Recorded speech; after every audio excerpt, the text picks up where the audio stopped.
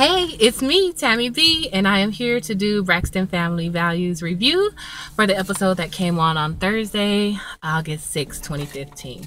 Okay, so the episode started off with Tracy's performance, and she did a good job. Her outfit, well, they all had on the same outfit since they were performing with Tony, but she did a good job, and it was kind of cute to see Tony kind of on the sidelines ushering her.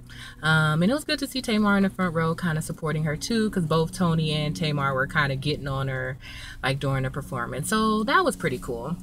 The next scene was dinner at Tamar's house. So I guess they all were supposed to make something, and Tracy made some banana pudding, which is their safe word now. They were kind of clowning that.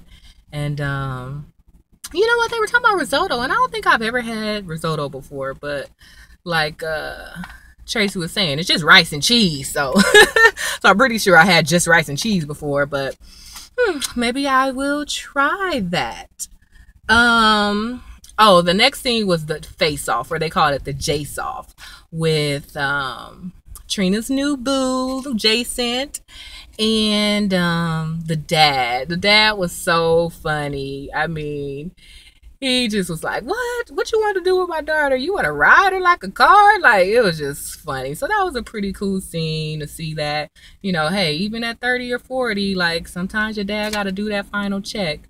So that was really funny, where Jason was like, it's like anything Jason said, it was wrong. He was like, I want everything. He's like, what's everything? Her money? And he was like, no, you know how you see a car and you want to test drive it? The dad was like, test drive it? You want to ride my daughter? Like, that was kind of funny.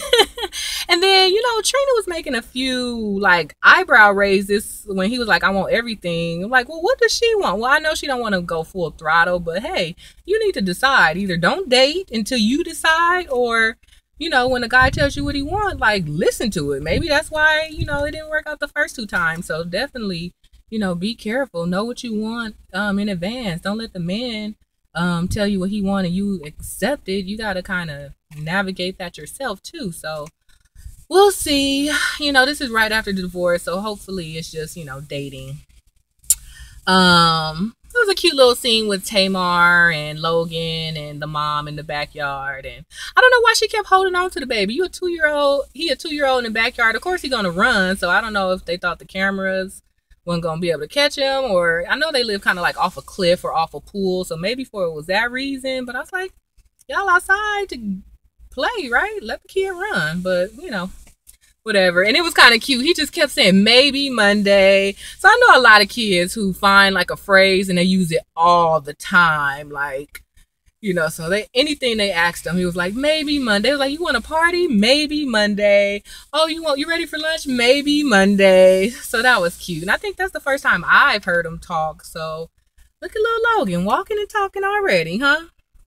So then Tawanda and Trina went to buy some stuff from Bar Chicks. And, Trina is funny. She always has her little phrases like something erzation this, something erzation that. But she said 2 words, and I was like, okay, you a fine line between you sound like you don't know proper English versus, you just having your own little lingo. She said the word liabetic. That was funny. Like her husband, instead of call it diabetic or something like that, she said she called Gabe a liabetic. I thought that was kind of funny. But the word nervousing, she's like, I'm kind of nervousing about da-da-da.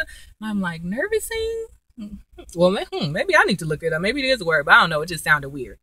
So then Logan party was next, and it was cool to see all of the kids. So I don't know how they got all of the kids and the sisters wasn't there, because Tawana's kids and Trina kids and Tony kids were already there, but Tamar was complaining that none of her sisters were there, so I didn't get that part. But I mean, she had just got there. I was like, where are the cupcakes? Oh, where are the sisters? Like, I don't know, maybe at Legoland they have a real tight time frame, but kids parties around here, you be there all day. People show up late, leave early. Some people leave early, some it'll be come in and out. So I didn't know why she was pressing for the cupcakes right at the beginning of the party. You usually don't say happy birthday to the end anyway, right? So she seemed like she was doing Tamar seemed like she was doing a little too much, but it's her kid's birthday party, so of course you want your kid's party to be perfect. So I kind of get it, but Um, and then I think the last scene was when Tamar was telling the rest of the sisters that they were going to be on Family Feud. That was funny. Like, I know Tamar like fun and games, but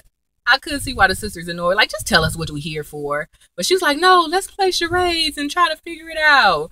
And she was just doing all these stupid moves, and it took them a long time to figure it out. But it was just so crazy. But it was kind of cute. So I think Tracy was the one who was like, family?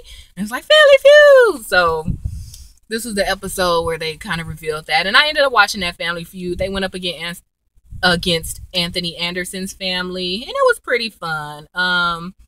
The Braxtons won, and then at the end, Tamar and Tony were the ones who did the fast money part, and they won that part too. And then the money went to a autism charity. So that was pretty much the episode. Braxton Family Values. It was pretty cool. I know we got a few episodes left, so it just looks like the Bar Chicks is gonna open up next, and I guess we'll see what happens with. Oh, Tracy met with her son and his fiance, and instantly she was like, "Are you pregnant?" And I'm like, "Okay, dang, like calm down." But I'm glad the little daughter was like, "Let me give you a pregnancy test." She was like, "No, no, thank you," because I'm like, I would be respectful to someone's mother, but come on now, you can't just talk to me crazy. But at the same time, Tracy need to recognize she the one who let them be all up in the house, laid up and twiddling. Like, don't let them be in the kitchen or don't let them be in the bed. Like, you can't be mad at their decisions, but still let them do what they want to do, So, hey. But I understand her. Like I said, if I had a 19-year-old or 18-year-old kid, I don't think I would want them to get married. Just, I kind of want them to experience life too. But, it's a way of going about saying it. So hopefully Tracy kind of works that out. And to be honest, a lot of her disdain for the situation is kind of pointing to her, because I believe she, got pregnant and married at 16, 18, and that's why she couldn't go on road with the Braxtons. So it seemed like she kind of taken off some of her, upsetness about that being her situation off on her son, but hey, that's the environment he was raised in, so maybe that's why he's following it. So, I definitely hope they figure that situation out and everything works out. So we'll see about that. So, all right. So that was it. That's Braxton Family Values. See you later. Bye.